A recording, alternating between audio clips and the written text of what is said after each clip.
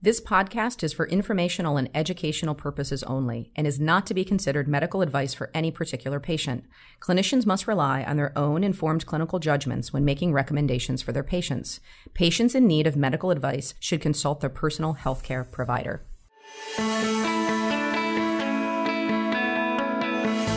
From UPMC Children's Hospital of Pittsburgh, we'd like to welcome you back to That's Pediatrics. I'm Carolyn Coyne. I'm a basic scientist in the Division of Pediatric Infectious Diseases. And I'm Brian Martin. I'm the Vice President for Medical Affairs here at Children's. And we would like to welcome Mioara Manole. Dr. Manole is the Director of Basic and Translational Research in the Division of Pediatric Emergency Medicine. She is also the Associate Director of the Safer Center for Resuscitation Research and Assistant Professor of Pediatrics at the University of Pittsburgh School of Medicine. We welcome her here to talk about some of her research involving vascular pathways in cerebral vascular dysregulation. And it's of note that she's made significant contributions in teaching and mentoring pediatric emergency medicine fellows, undergraduates, and postdoctoral and medical students, as well as our residents and other critical care fellows here at Children's. Welcome, Dr. Manole. Thank you. Thanks for joining us. Here.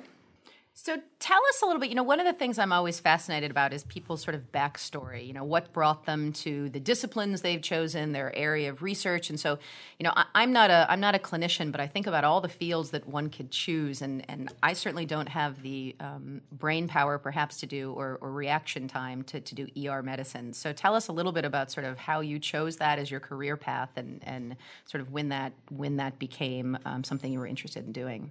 Sure.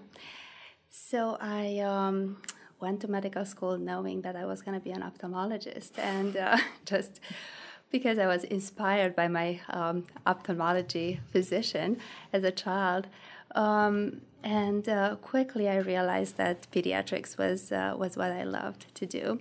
I was in medical school in Romania for 6 years, and I loved working with children. I loved the impact that I can have on a child, the quick recovery that children make, and that determined me to go into pediatrics. In Romania, emergency medicine was not a specialty at that time. So when I came to the United States and I started doing my residency, my first rotation was in pediatric emergency medicine, and at that time I realized that that's the specialty I was going to pursue, the subspecialty I was going to pursue. And what was it that sort of drew you to that? Oh, it was a combination of intriguing diagnosis, the fact that I was the one making those diagnoses and putting the pieces of the puzzle together right there at the bedside. It was the diversity of patients, ages, conditions that I was seeing, the combination of procedures, skills that I was using, using the creativity in every day and in every patient interaction, and also the fact that I was always drawn to underserved populations. I was always drawn to doing a little bit of mission work, and I felt like in the emergency department I would see underserved children who don't necessarily have a regular pediatrician, and I can make a big impact. And to this day, this is true. And so when did you come to the Children's Hospital? So I came to Pittsburgh about as a second-year pediatric resident, and to Children's Hospital, I did first time a rotation as a third-year pediatric resident, and then I did my fellowship here. Okay. So at what point in your training journey did you start to think about your sort of the research, from a research point of view, what you wanted to do as far as the research aspects of your career? That is something that I love to talk about, and I talk about often to my fellows and pediatric residents. It was serendipity that got me into research, and I love this. I love the serendipitous pathway. So as pediatric emergency medicine fellow, we needed to do one research project, and a wonderful mentor from my division, Robert Hickey, was doing animal research. Well, I had heard that there is this Safer Center for Resuscitation Research, And there are brilliant researchers over there. And having never done basic research, I said, let me give it a try. This sounds interesting. The first project that I did was a simple project of resuscitating newborn rats from cardiac arrest, actually rats of two different ages, newborns and adolescent-aged rats. And we were doing a study looking at their cardiac contractility. When do the heart stops in newborns versus older rats? And we pretty much knew the answer to this, but we wanted to prove that newborn hearts are more resistant to asphyxia. And in this study, we saw that gasping was autoresuscitative. And we were amongst the first to demonstrate in an animal model that gasping autoresuscitates the heart, and this gasping phenomenon is autoresuscitated, is beneficial. I presented at a national meeting, and then at that point, I realized that the research path is something that I really want to combine with clinical work, mainly because it gave me a really nice space to use my creativity. It gave me a nice place to bring any questions I had in the clinical practice to benchside. And how difficult was that? So you started doing basic research as a resident. You're obviously an attending now. How difficult was it, and is it, to sort of just manage the time, kind of navigating time requirements between sort of your clinical work as well as your basic science work? I ask that because I'm a basic scientist, and I often feel like I don't have as many hours in the day, and I don't do anything but my research. So I'm wondering how difficult that is, and certainly being in emergency medicine, if that presents sort of a unique kind of time constraint in terms of the ability to do basic science. Yes, I was very fortunate that I have been at this institution from the get-go. So I was a fellow when I first started doing basic research, and when I expressed my interest to continue doing research, my mentors directed me towards the Safer Center for Resuscitation Research, where I was fortunate enough to compete for a training award, which gave me ample protected time. It gave me pretty much 75% protected time for research, while I was doing 25% clinical work. And from that point on, with the mentorship of giants like Dr. Bob Clark and Dr. Pat Kohanek, my career started really taking off. I competed for a career mentor development award, a KO8, which continued to give me 75% protected time. And then during my last year of the KO8, I was fortunate enough to secure R1 funding. Wonderful. So it's been good, and it's been good because of the institution and because of excellent mentorship. So tell us a little bit about how you segued into vascular pathology. Something that you started off, with an animal model over at the Safer Center. Tell us what piqued your interest with vascular pathology and cerebrovascular dysregulation. So when we started the T32 award, I met with Bob Clark, and he was looking into different vascular pathways, and gave me a couple of projects that I could delve into. One of them was a collaboration with Carnegie Mellon University's researchers looking at cerebral blood flow after cardiac arrest, and for that a new model needed to be developed, a model where we would take these 30-gram rats and we would take them into the bore of a huge MRI machine, which was an animal MRI.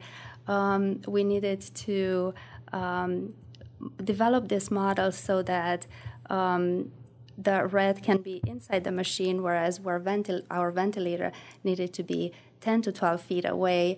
We needed to infuse medications through tiny, very tiny lines into these little rats. So it was a model that needed to be developed, and it was something that I was very interested in doing for my initial year of research. And I had a wonderful time. We had wonderful results. We described for the first time that cerebral blood flow is reduced after cardiac arrest in pediatric rats. We described this in a non-invasive way. And from that point on, I started looking mechanistically at this pathway. Was that with magnetic resonance angiogram? As somebody who's not familiar with this type of research, was that the mechanism by which you were able to measure this? So it is a novel technique developed at Carnegie Mellon University called arterial spin labeling MRI. Okay. It is a non-invasive technique where the protons at the level of protons in the blood at the level of the neck are inverted using radio frequency, and the signal is picked up at the level of the brain. And this allows so because there's no contrast agent, the contrast agent is endogenous. Yes. This allows serial measurements of cerebral blood flow. And how much do these pathways differ? So you mentioned before the need to sort of look and the differences that you found in neonatal rats versus adult rats. And so how different are these pathways and processes between sort of a more pediatric population, in this case your neonatal rat model, versus an older pediatric or an adult kind of population? Oh, that's excellent. And this is a question that we answered about 3 or 4 years after we developed the model in rats. We looked serially and regionally at the perfusion in adult animals after cardiac arrest, and the perfusions are different. There is initially, right after resuscitation, in pediatric rats there is a regional hyperemia, so the blood flow increases in certain regions. The cortex remains always with low blood flow in pediatric aged rats, whereas adult rats have a generalized hyperperfusion initially. Very intriguing. We're still trying to determine the mechanisms of this. We're trying to determine whether this increase blood flow immediately after resuscitation is deleterious versus because of the burst of reactive oxygen species versus it's just an autoregulation that is lost at that time point. Later on, so in the first hour to 2 hours to days after cardiac arrest, the blood flow is decreased in the cortex, especially in pediatric aged rats, whereas in adult rats, these regions might remain hyperperfused. So there is a regional difference and the time difference between age. And how much does one of the things that I always, again, because I'm a basic scientist that I found really intriguing about clinical scientists is, how much your clinical work impacts your research and vice versa. Just even in terms of the questions you ask, perhaps even the methods that you use to answer those questions. I bring many questions from the clinic back to the laboratory.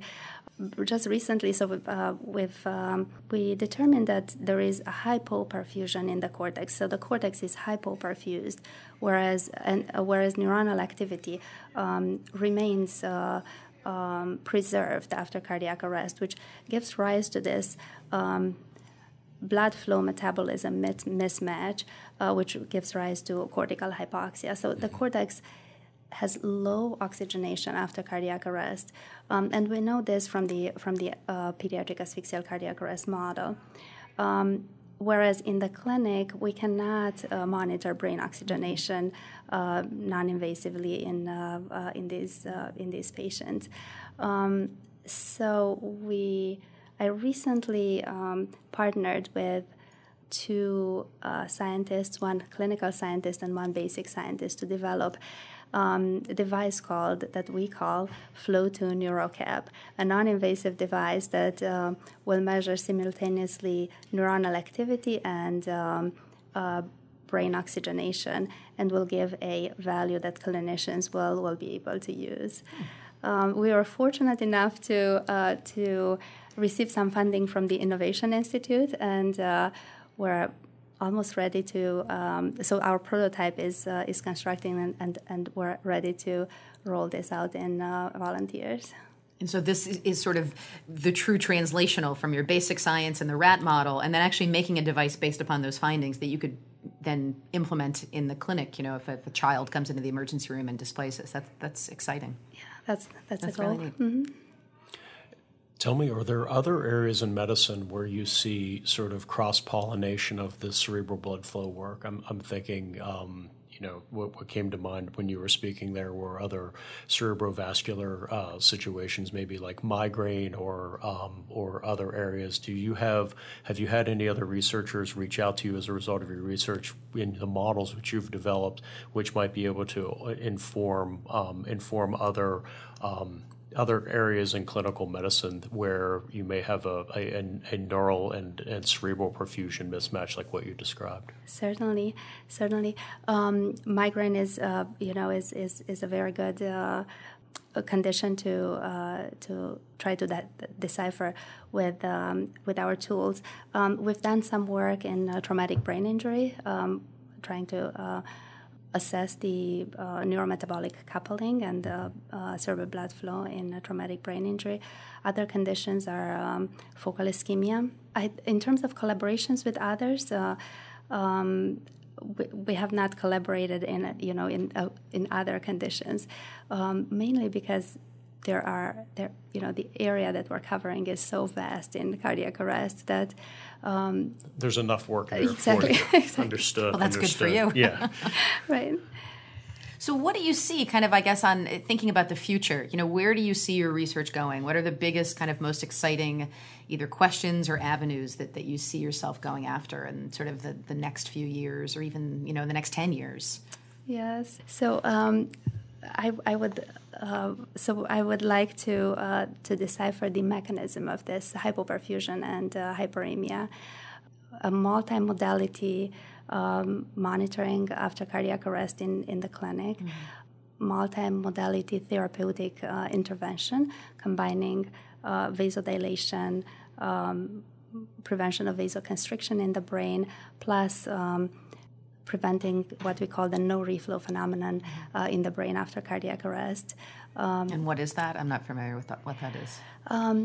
This is it's a fascinating finding that we were able to describe using in vivo two-photon microscopy, which is this technique where you create a small window in the brain and with a microscope, and with using a fluorescent marker, you're able to see a depth of about 1 millimeter in the cortex, and we can look at cerebral microvessels in the cortex.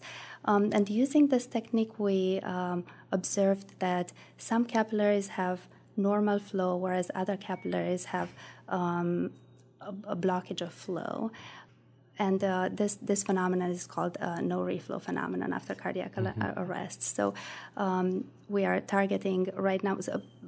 Besides this, we have vasoconstriction of the bigger arterioles. So we are targeting right now not only the vasoconstriction but also this no reflow phenomenon. So segue over really quickly to medical education. You've been lauded here as a leader in medical education, and have had it's well documented that trainees really enjoy working with you.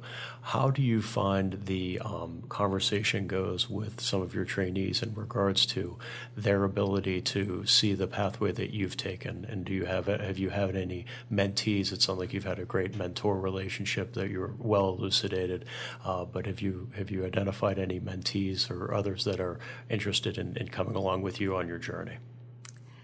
Oh, it's wonderful. I have wonderful news in this regard because emergency medicine is such a clinical specialty that for 7 years I've tried to enroll somebody from our division to come along with me in the clinician scientist journey. And this year we have one fellow who is ready to enroll.